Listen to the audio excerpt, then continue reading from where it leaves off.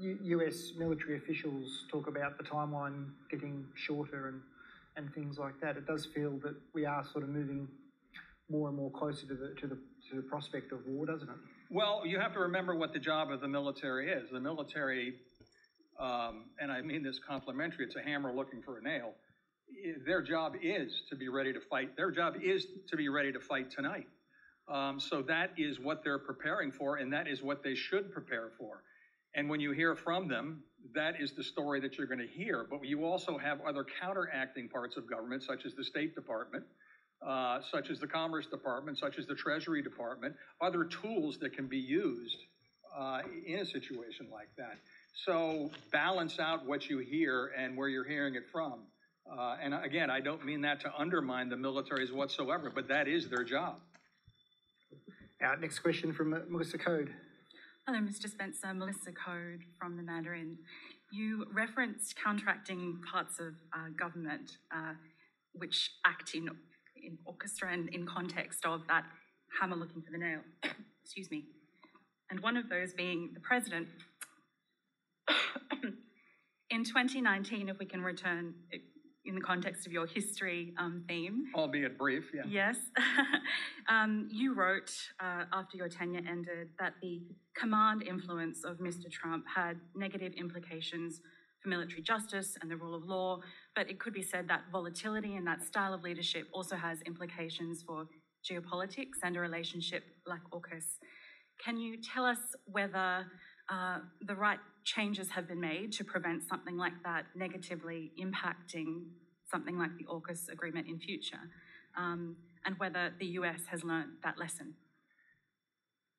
That's a terrific question, and it's very observant. I would say since January of the great problem that we had in Washington, a lot has been learned, a lot has been observed. I will not be as naive as to say that the U.S. is homogeneous in its thoughts. Our little experiment of democracy allows for a lot of different points of view. I do believe, though, that Congress does its job in counteracting or being a counterweight to the executive branch. And I think the system does work well in that regard. If I can ask another question, can you walk us through at what point you decided that relationship with the president was intractable and you couldn't navigate continuing on in your role?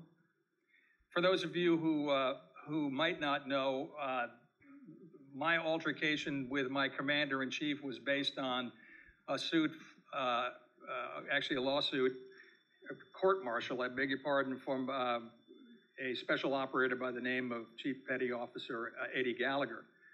And I'll compress it because the press got behind, the conservative press got behind the fact that they thought the Navy was railroading Chief Gallagher. When I first arrived at the post in 2017, there were many issues that were going on with the Special Operating Forces. They've been deployed a tremendous amount of times. Command and control in certain situations was maybe gray.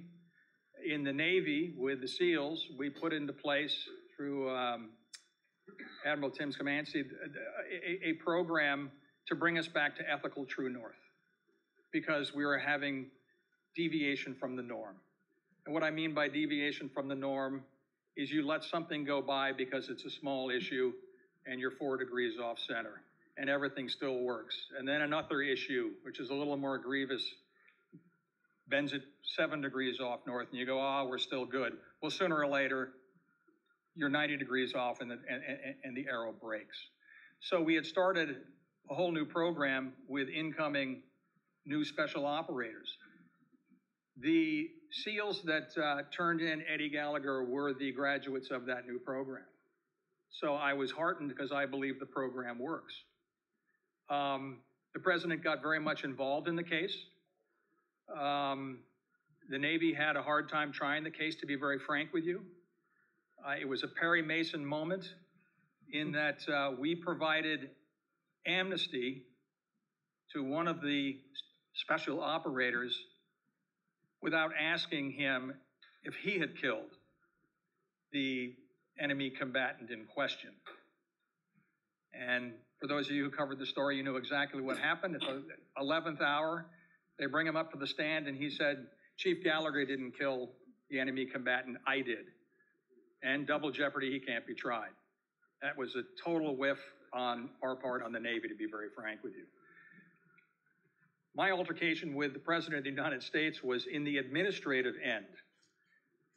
Chief Gallagher was acquitted of everything but having a photograph taken with the enemy combatant with a knife to his neck, if you remember, which right there I think is absolutely egregious for many reasons, not only for what it did for other Navy special operators and or anyone wearing a uniform, but what it did as far as our enemies looking at it, going, oh, they preach this, but they do that. So it was very meaningful that we handled this case appropriately. Now we're retiring Eddie Gallagher out the door. All I wanted to do was to get Chief Gallagher in front of his peers and have his peers review his record. If in fact his peers said he can keep his trident, he can remain a SEAL for the rest of his life, I was perfectly okay, they'd pass the decision. If in fact they came back and said he is no longer a SEAL, we'll remove his trident, the deal that I was trying to strike with the White House was I will give Chief Gallagher his medal, his SEAL token back to keep the president at bay, to be very frank, because nothing good could come of this. We were trying to protect the institution and let the institution heal. The community, the special operators community, knew what happened. That was the most important thing. Me giving him his trident back was tin. The president turned around and said, no, you will not put him in front of a peer review board. And I said, yes, I will. And he said, you're fired. You said you wished that you'd consulted the Secretary of Defense rather than make some independent decisions as the interventions and things were bubbling along. Can you tell us a bit more about why that would have been? Yeah, Secretary Esper was traveling in Asia at that time, and I was briefing his chief of staff, which in most cases, that's briefing the principal.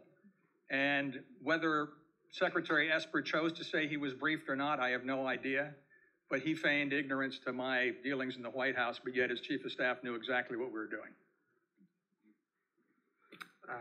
Thank you for that. I was a little familiar with the story, but thank you for illuminating us all on that.